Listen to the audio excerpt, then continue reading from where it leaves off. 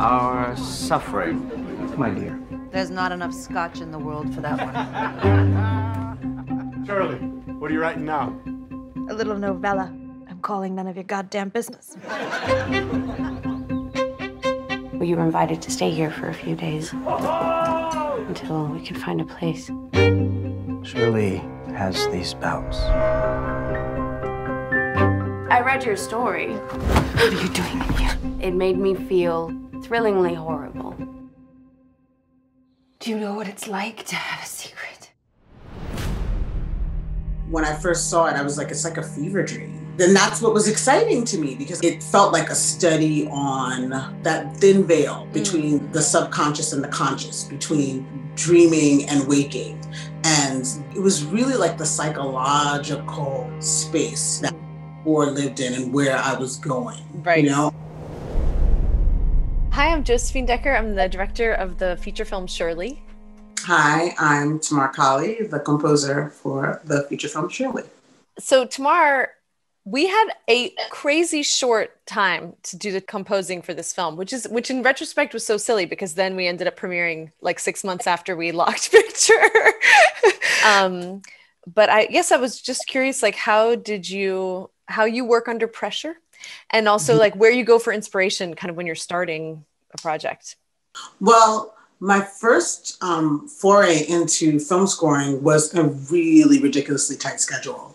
Mudbound, I wrote, recorded, mixed in 4.5 weeks, and it was the first time I'd ever scored for film. So I really got a trial by fire.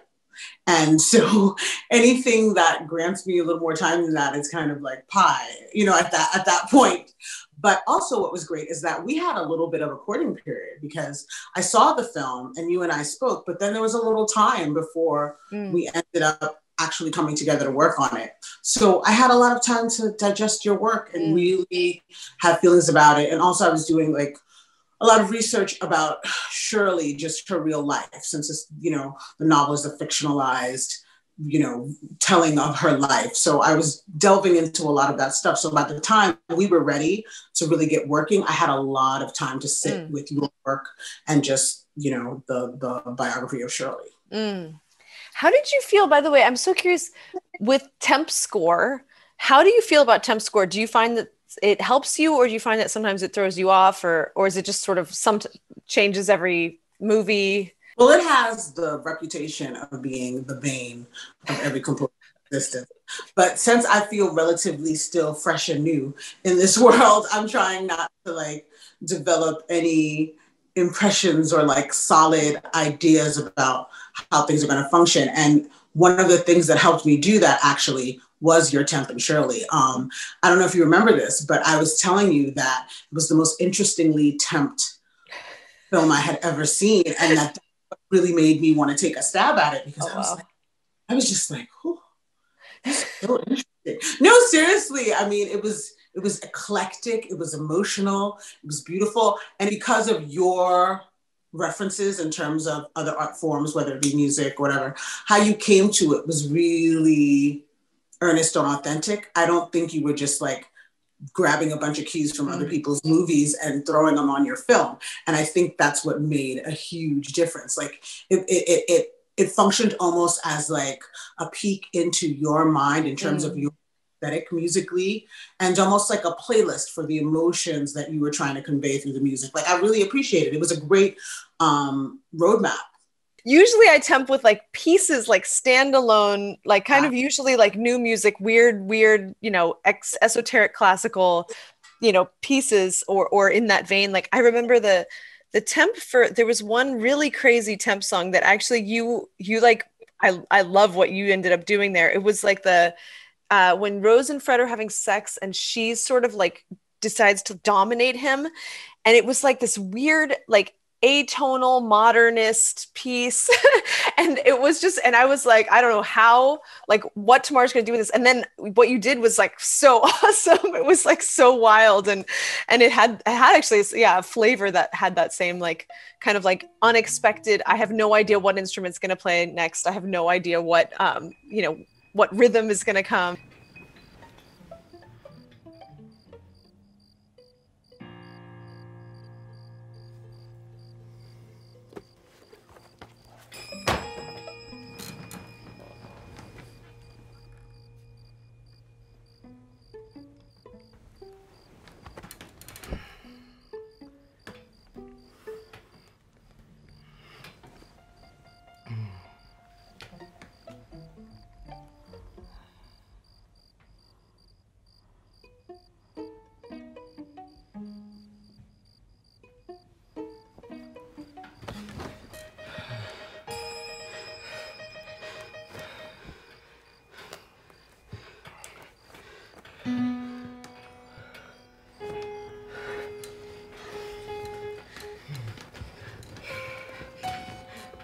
that was one of those pieces that in retrospect, I really was cracking up about the process because I was watching it on loop and it's like this raw sex scene, you know? And it was like, I'm in a room by myself in the studios. I'm like watching this raw sex scene like 20 times in a row and like trying to, you know, get the vibe. It was such a journey. It was such a ride, the whole process. But we worked, you know, when we were working with Nancy, the music editor, we did develop some themes right away because, and connecting to that cue, it was this theme around activation, like when Roses gets activated in this way, kind of like by the spirit or the idea of Shirley as this non-conventional woman, and possession. So those were some of the themes we were playing with that we were creating musical motifs for. So that one went really left, but it was still like in the realm of that stuff that we were exploring around like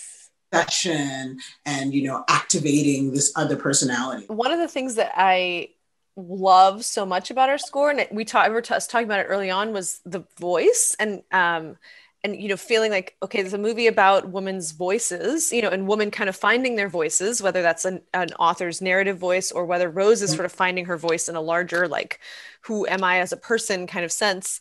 And I think we talked a lot about how voices felt important. And it was so fun to hear the way that you we went wild with your voice in the movie. And it's such a pleasure. Like, I just get so much joy out of hearing those cues. Like, well, you pushed me. I always, whenever, you know, I have the pleasure of talking about the score, I talk about how, as this auteur filmmaker, your bravery, and how, for me, I usually try, you know, when I have a musical idea, I try to be very sensitive about how I present it, because, you know, when a director has gotten to the point where you're dealing with score, oftentimes you've sat with this film for maybe years, you've gone all the parts up, and this is kind of like the icing, right? And so I don't want to, I know you need something to react to, but at the same time, I'm not trying to push the envelope where you're going to have a strong negative reaction. So I try to temper my ideas as I'm moving along. And with you, I would be like, okay, all right, you know, and then you'd be like, oh yeah, more, you know, and I was just like, you really wanted me to swing for the fences. And that was awesome. It was a very freeing process because I had just come out of a project that was definitely more structured, and just in terms of the freedom that I had and the fact that you were requesting me to really push it was awesome. So it's like, you know, you're very much a part of that. Because I would do a little something and you're like, I can't remember what cue it was. Oh, the miscarriage scene. Oh, yes. And like, I was doing some stuff and then I did some, you know, and you were like, ooh, what was that? Like, you're like, more of that, you know? And so then I just started like yipping on the, you know, and I was just like, wow, I could really just go off.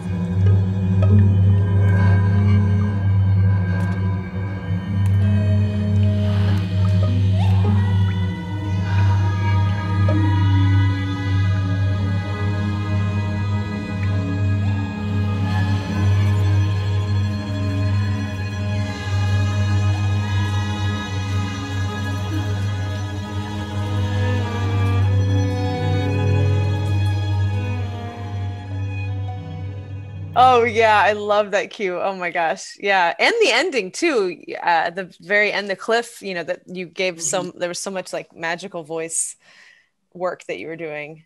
Thank you. And I mean, we spoke about that, like the importance of, you know, that's another thing that like made this project feel like, oh yeah, I definitely want to do this. When you were saying that you were interested in exploring the female voice as a lead instrument in the score, you know, because I wonder, had you not kind of created that prompt, where this score would have landed. And I was able to really lean on my classical choral background. And I gave the three women, they each had their voice. Like, you know, Rose was a mezzo soprano, Paula was a soprano, and Shirley's the alto. Oh, wow. I didn't know you did that. That's so cool. That makes sense.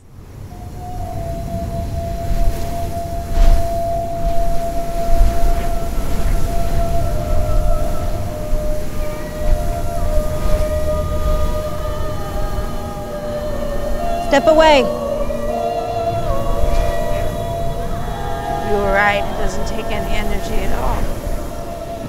It's just a hop. You slide the right foot forward, and it could all be over.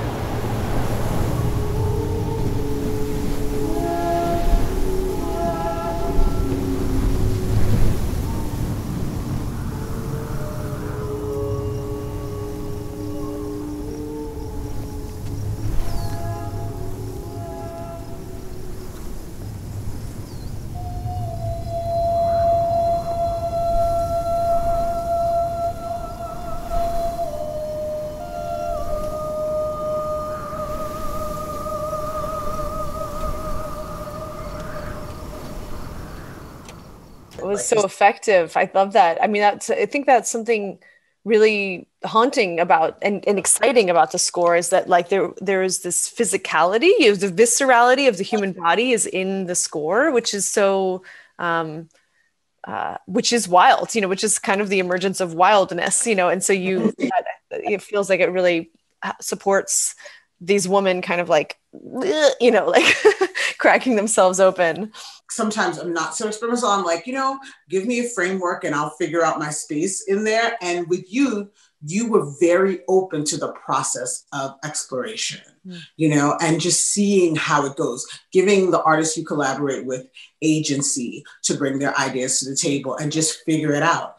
And I remember saying to you, I was like, ooh, that's really brave. Because I feel like, I always want to be like, okay, let's just have a plan. We can go off the rails, but can we just figure it out, And I don't know if that's a function of living in a society where I have something to push against, but I remember like that's a big part of your process. And I was really inspired by that. And so I was able to trust it, I'm curious, like how, because I remember when you started jamming out music, I was like, I don't know how she's getting this much creative inspiration this quickly, because like I think one of the first pieces you wrote was this Emissary Captive Queen piece that was like stunning.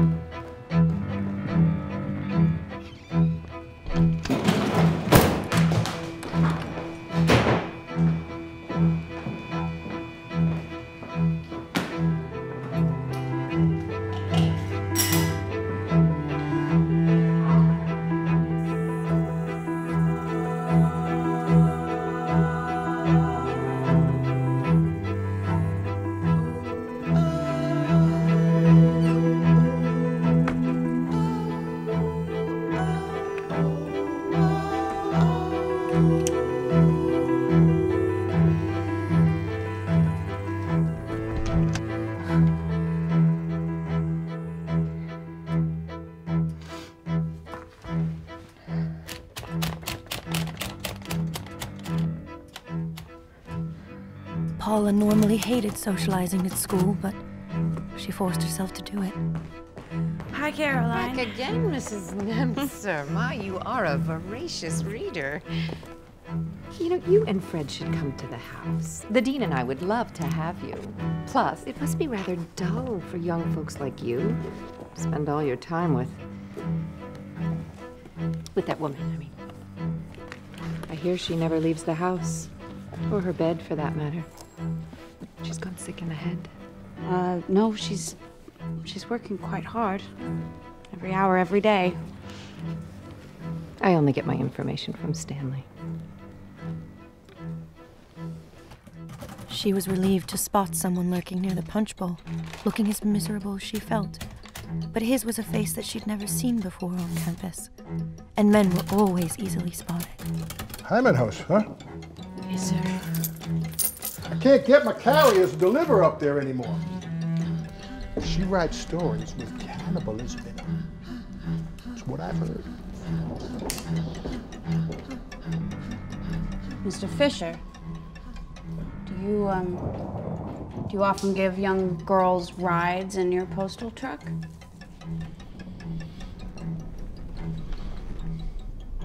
I'm not sure I like your question. Oh, I just mean, is it a habit of yours to shuttle college girls along your route? Paula was proud of the way she contradicted him, how she stayed ahead of the conversation. This is what it's like to be a grown woman talking to a man. I'd never seen Paula before that day in my life. Giving her a ride was a Samaritan thing to do. Girl was half frozen, nothing but thin sneakers on. Said she was going for a hike. I wasn't going to get any further into her business. But I didn't like that, seeing it was almost sundown. She had no knapsack. She had no provisions.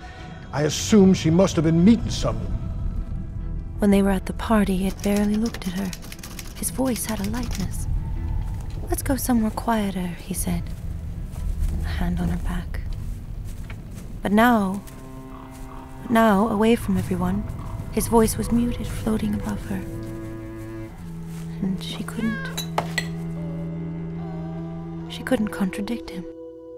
For a cue like that, where there's lots of voiceover and there's conversation, I love when I get to write through stuff like that, because I don't come from a traditional film score writing background. So when, how do I say this? So I know that when you're taking it at conservatory or you're taking it at university, there are these rules, and apparently I break a lot of them. But what it is for me is that I'm just thinking in terms of live music, polyphonic environments, polytonal environments. How does everybody play together nicely?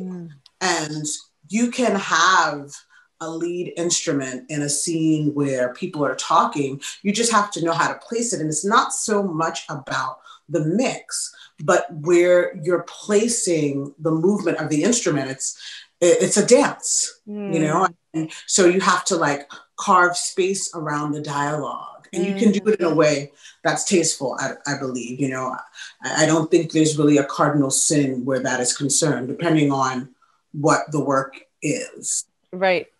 Yeah. And I think it's really important. And especially in a movie like this, where the film is sort of haunted by this other presence, that there is this character that Shirley and Rose are researching together that is in a way really uniting them. There is another presence in the movie that we're trying in so many ways to bring out. And I think the score is a way that presence was really making itself known, and it almost requires to have its own voice. Yeah, and I gave her one. It wasn't like we treated her like a footnote or just a vehicle for the story. It's and that's why I say 3 voices, because it's Shirley, Rose, and the missing girl, Paula. Paula is certainly a character in the film. And I guess that's, how she's carved out so humanely.